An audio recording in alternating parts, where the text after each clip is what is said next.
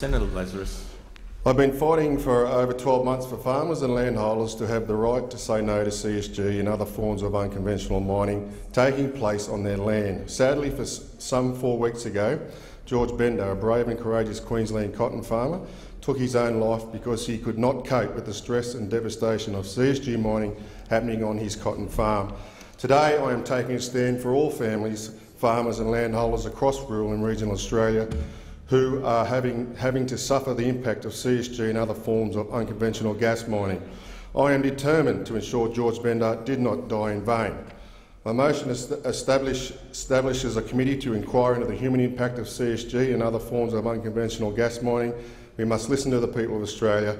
We must investigate the impact of CSG. We must acknowledge, face and respond to the suffering and devastation that this is being endured by farmers and landholders at the hands of this industry.